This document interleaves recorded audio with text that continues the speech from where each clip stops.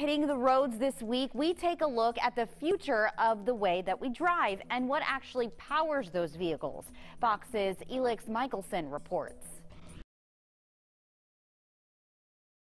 Area Best Buy as the store was packed with Black Friday shoppers. Fox 26's Randy Wallace there live at the scene with the very latest. Randy. Down, Harris County has dropped its COVID-19 threat level to yellow, which resume regular activities without wearing a mask or social distancing.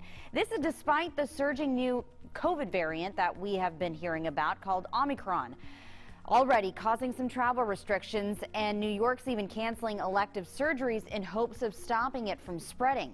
Fox's Jonathan Siri has the latest. Black Friday shoppers were out and about today, but not in full force like you would think I would say after that. Crowds weren't as packed as they have been years past. And despite limited stock due to supply chain issues, the National Retail Federation says that 2 million more shoppers will be shopping this Thanksgiving weekend.